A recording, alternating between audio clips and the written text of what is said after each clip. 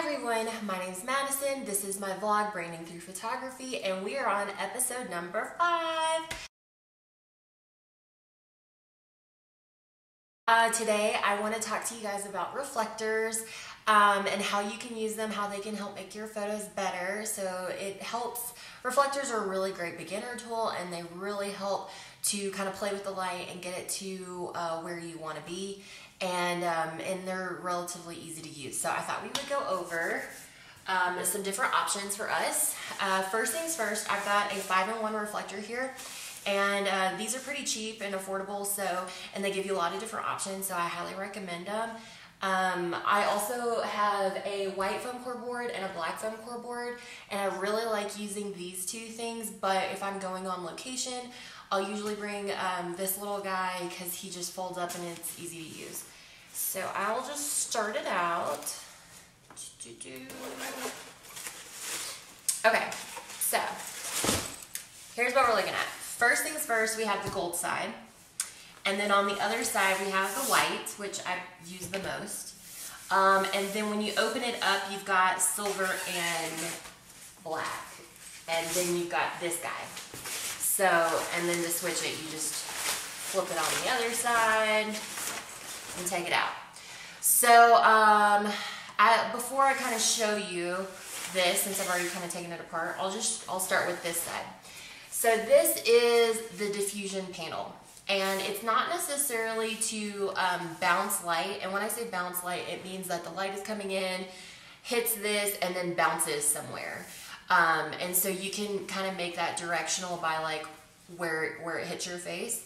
But for the main use for the diffusion panel is, say if you have like a really bright window on this side and you want to like soften it a little bit, then you can put it right here, like where the light's coming in, and it just kind of softens like the light, makes it a little bit more even.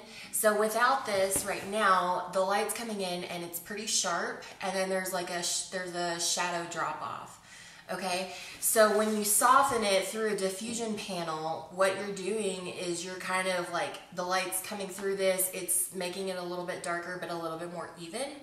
And so then you're not going to have as much of an intense shadow drop off. Now, so that's really, these are really helpful for when you have like a really sunny window or sunny something like that, and just it just makes it like really nice soft light. So it's not as like harsh like sun and then like shadow on the other side. So that's what the diffusion panel really helps for. You can also use like shears in your window. Just make sure that they're white shears, not like a different weird color, because then that will cast through and you'll have a different color in your face. So we don't want that. But yeah, so I use diffusion panels a lot.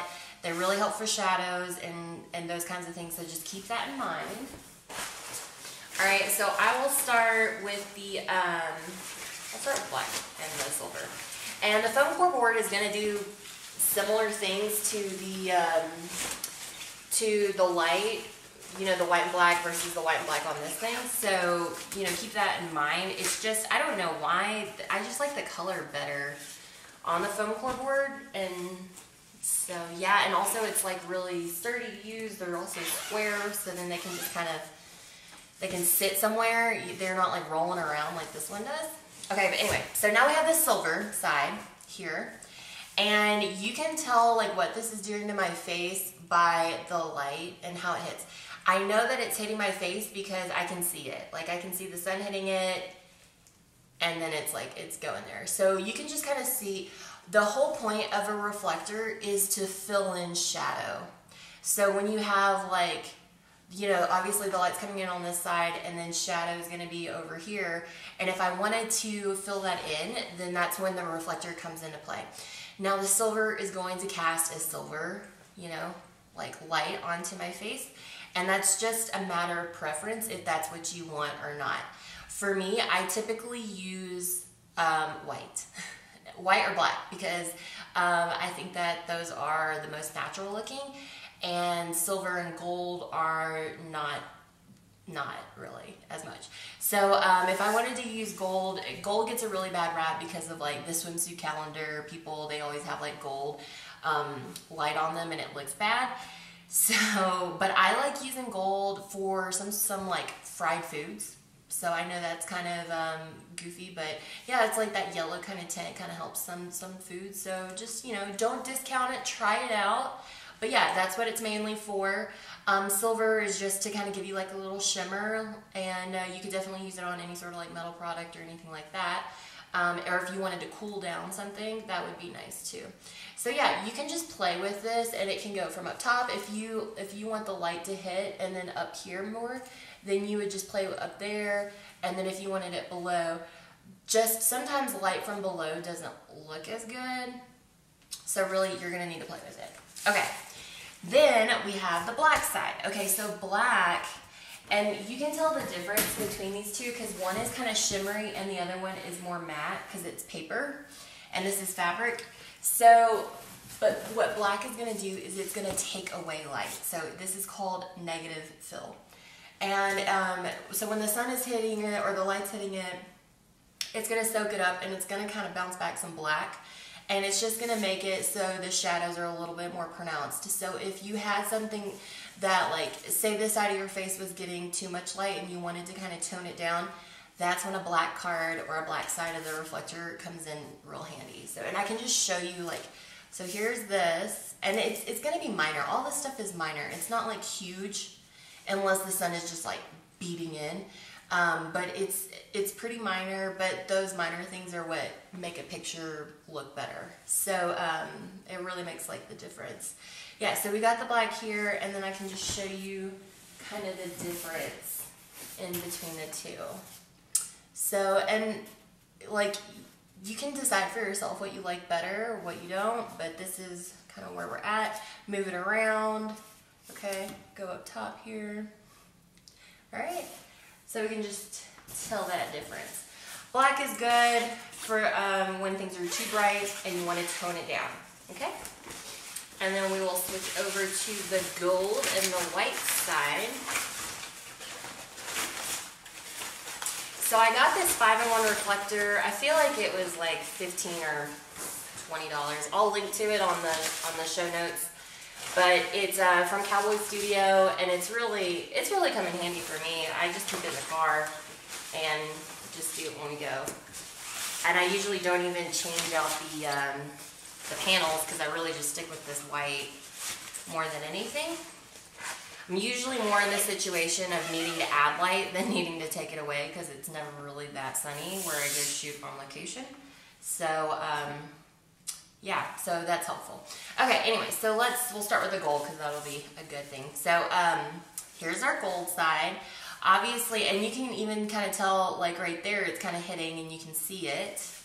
And so right here, I can kind of see the sun is hitting in this area, it's bouncing off onto my face, and it should be giving me like a gold tint a little bit, okay? And it really just depends on your personal preference in the style that you want. But this is how you would use a reflector.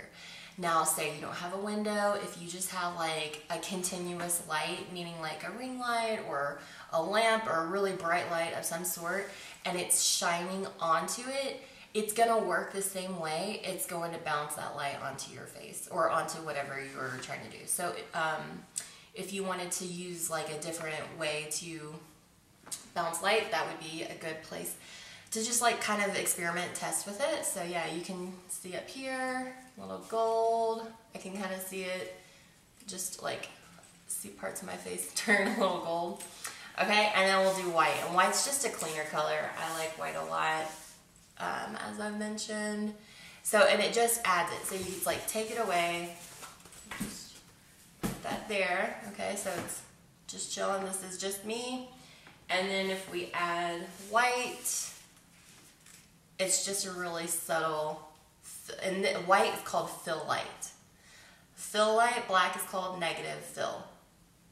Okay? Alright. And then you can see the white board, which is my favorite. I don't know why, like it just, I feel like it works better, and it's cheaper than the reflector, although that's a 5-in-1 reflector and this is just a board.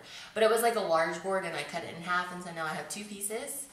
Because, you know, I don't really need, when I was in a studio, these were great because they were huge, and I I made them into like a V, so it was like 2 pieces here, and I made a V. They're really big, and so you could like stand in it, and then no one had to like hold it for you. Those are great. They're called V flats, but I don't have as much room now. So yeah, this is how you would use a white foam core board as a fill card. So that is just a really quick overview of reflectors and how you can play with light, bounce light. It's really great to use when you're next to a window and when you've got a shadowy side that you kind of want to make less shadowy.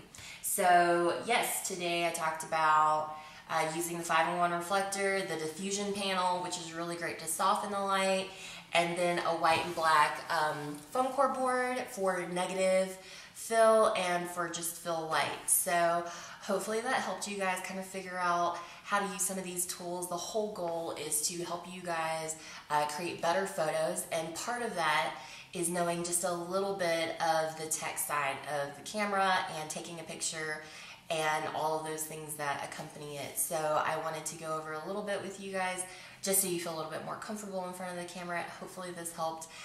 If you liked it, let me know in the comments. Always feel free to like and subscribe to my channel. I will be teaching you guys more about how to use the camera, how to pose in front of the camera, and all of that good stuff in the future. So yeah, I hope to see you guys soon. Thank you guys for tuning in, and I'll talk to you next week.